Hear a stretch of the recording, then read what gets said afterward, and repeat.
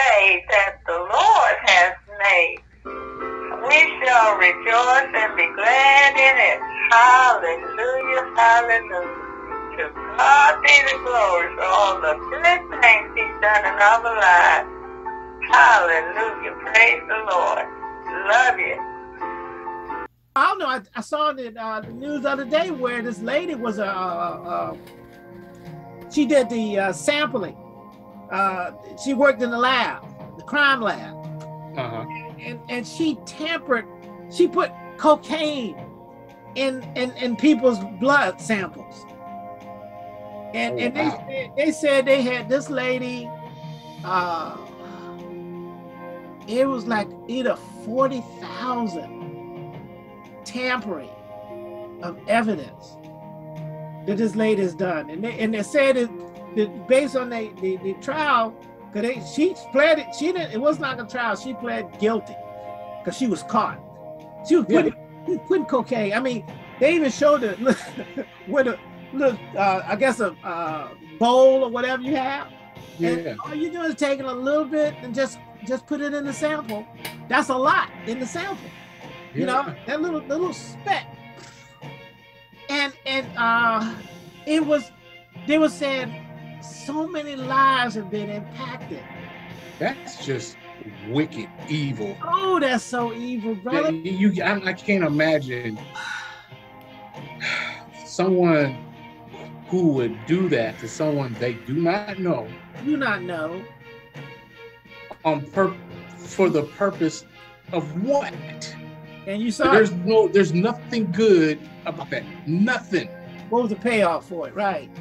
What was the payoff for that? What pleasure was she getting from doing such a thing? You know, I wish it's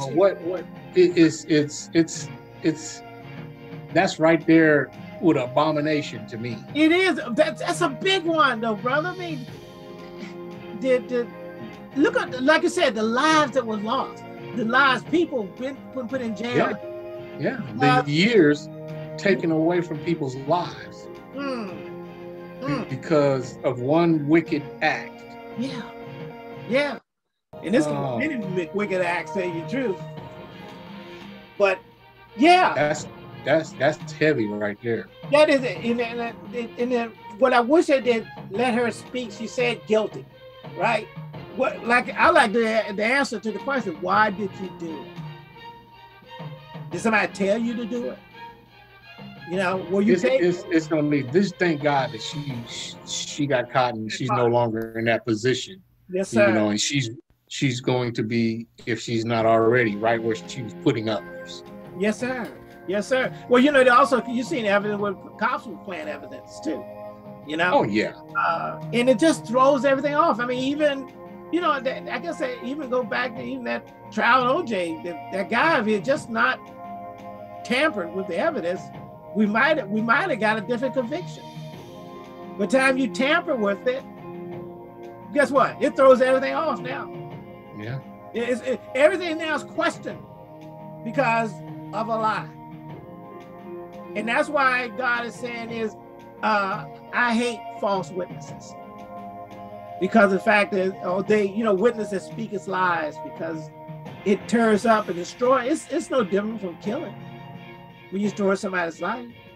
I wonder how many of those people now that if they, it was a lot of African Americans that they show pictures have been convicted. And now these people probably could be set free, but they probably do survive in prison. They may be on other charges, right? And I don't know if they'll let them go because they may have other charges, some of them just to survive. You know, if they would have to let every last one of those people off because of false evidence and tampering by people of the state. So that's no different than a lawyer that is caught doing things that are wrong. Then everybody that lawyer was dealing with should be, set free. Same thing with a judge. If a judge is found unjust, everyone that he judged should be set free. There's no justification for anything, whether a person was, murdered or not. If you're looking for justice, if justice, Yes, sir. if justice is unjust, Woo! then what are they saying? Right. And then No different. I don't even want to get into our government.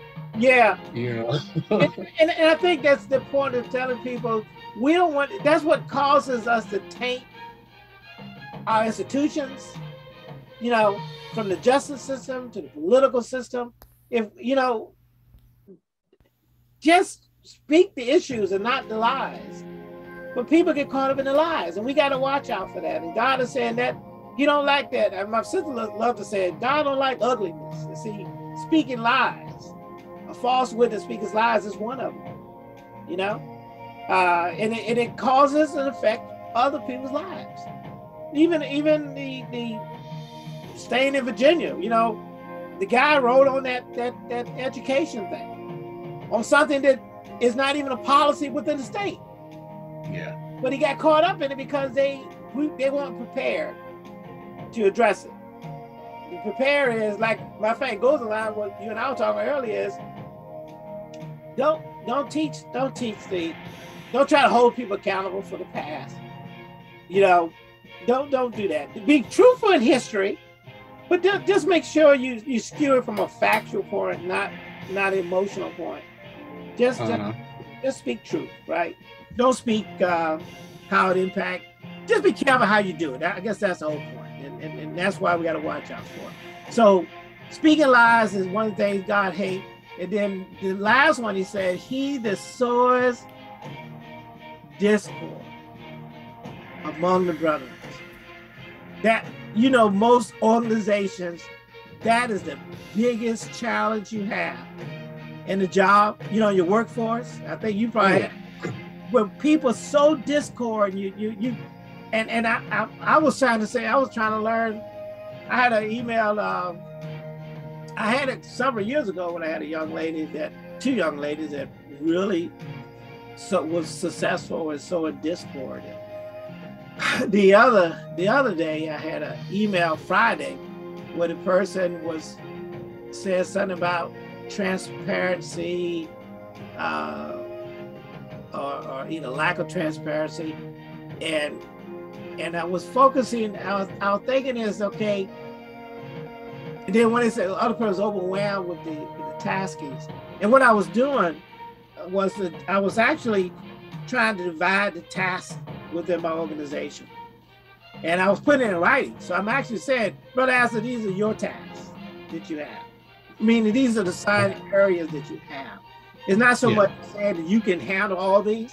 It's just saying is that I'm taking it off of me, and I'm gonna delegate this to you to help me support this organization. And I said I was going to go over that next week, but I just wanted to make sure everybody understand their assignments that they have. Mm-hmm. So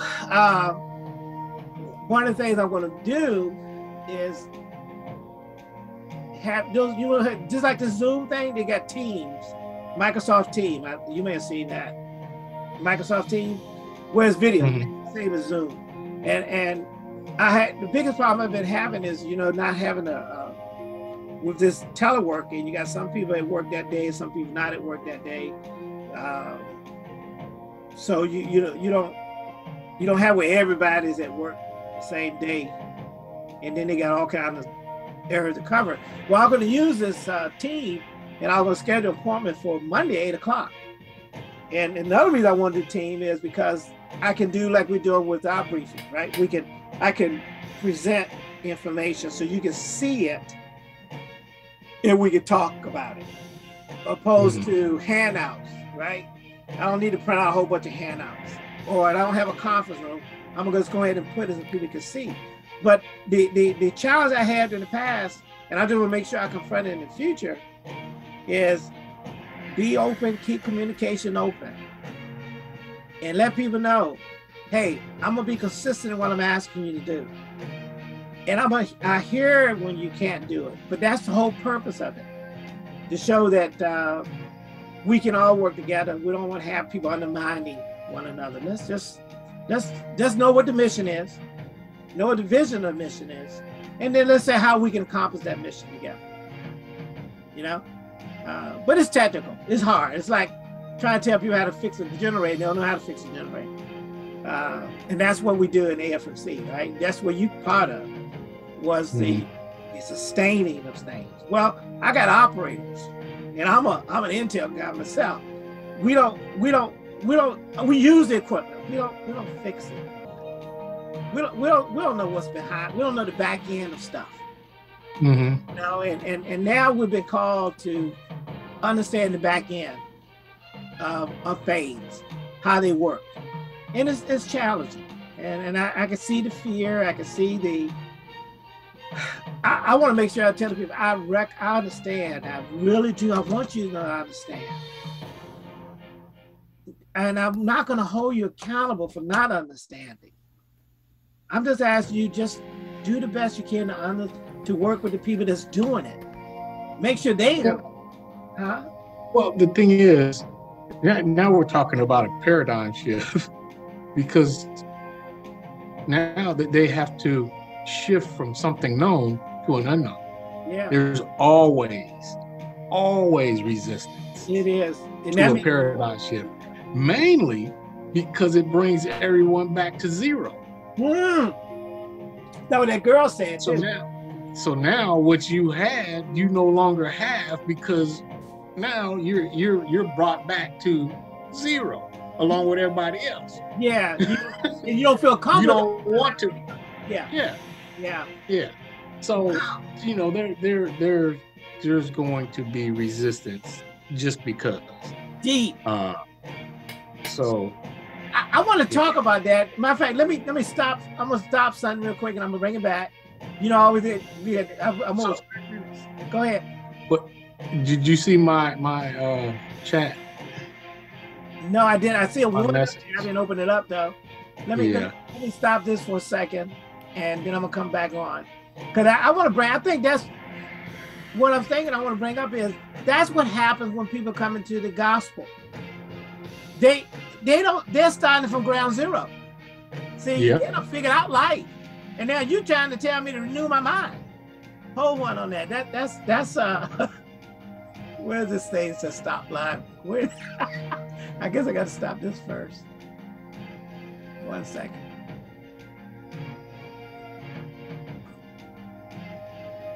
Did I stop it? I guess I have. All right, I'm gonna bring it back up. Yeah, man, think about it. Isn't that what causes the discord sometimes with people? Is the fact is that you asking me to change my way of how I figure life out. I mean, especially when we're talking about those people coming in. We just started all over again. We're just talking about Proverbs 6:16 to 19, and we stopped at verse 19. And I'm talking about he that soweth discord among the brethren. And the fact is that we were talking about a paradigm shift for people in the workforce sometimes when they became expert in one thing and all of a sudden they're asked to do something different.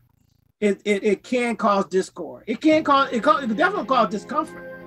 Because a person is saying, look, I've been in the military, you guys should hold that. You know, I've been in there, and I've been a master or I've been a tech. And I've been in for 15 or 20 years, and you know, I thought I had this thing figured out. You know, that's why I'm called a tech. That's why I'm called a master, right?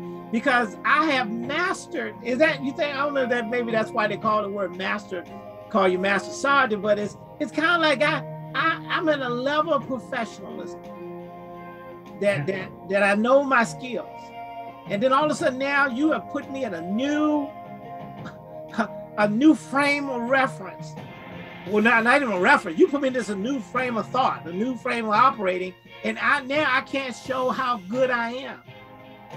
Because all I keep in mind every time I go somewhere in a meeting, I recognize how far I'm off, how bad I am.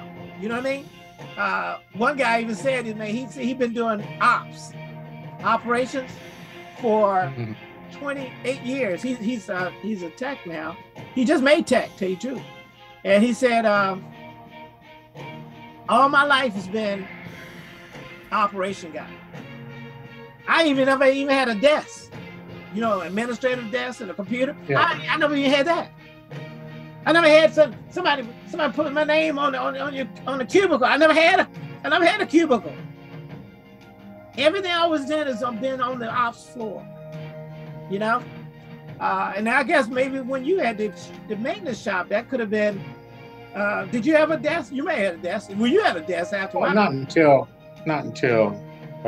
later. Later. You know, my career. When you're doing the maintenance, you're doing the maintenance. You're not sitting at a desk. I mean, and if you are sitting at a desk, it's a community desk to actually document what you maintain. Yeah. What you maintain. Right. You know, so there was no specific desk except for those who were in leadership position. Now, once I got in the leadership position, then there was a desk, and you know, and there was an office.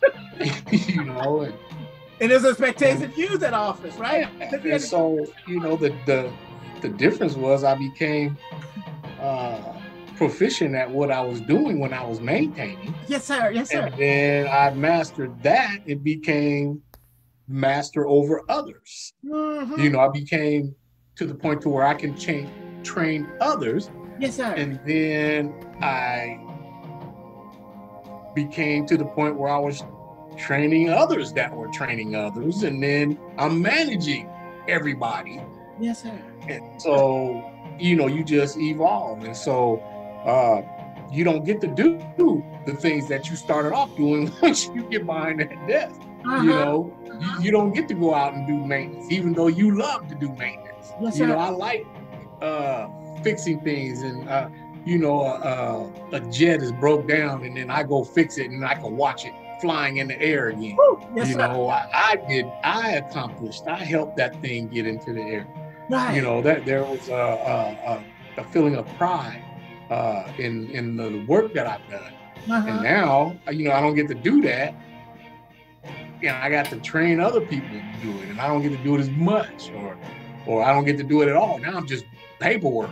Yeah, yes, sir. Yes, you sir. know, I'm just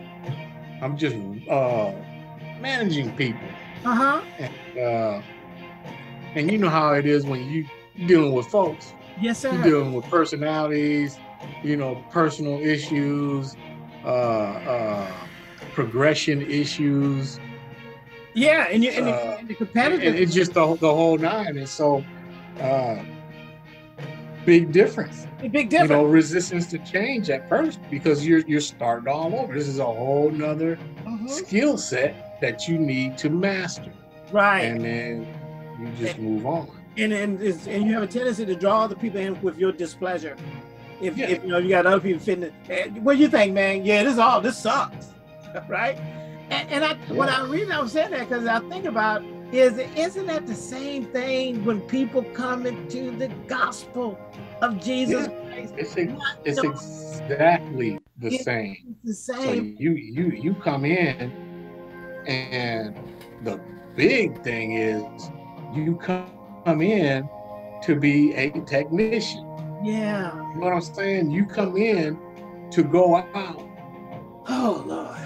To do the work of the ministry, but you're not being trained by those who are the trainers. So then your ability to be effective in doing what you're here to do is limited to what you can learn on your own. Yeah. And so then you begin to rely on self when self is never the priority. Yeah. And think about then, you know, you always have to rely on those who are above to help you get to move up. Right. And, you know, to help you understand, to give you a pattern to follow, even if you alter it for yourself so that you can adapt to it based on your being. Deep. But you still need some kind of structure to follow. Yes. To get you to where you need to be in this. And the issue is the urgency and priority of renewing the mind is so far from being taught to those who are entering into this body. Yes, yes. And that is where it should always start. You know, we go, you know, all you got to do is say this prayer, repeat this after me, you know, you accept Jesus Christ, your Lord and Savior, and believe in your heart, and, you know, then you're saved, and then that's it. Now you got to come and hear these messages and be a part of this ministry. No, you need to start renewing your mind, yes, so that you can get past all those things that you have become accustomed with, so that you can get out of habit, you know, physical habit, and get into spiritual habit. And it's the only way you're going to get into that. Yeah. So, yeah.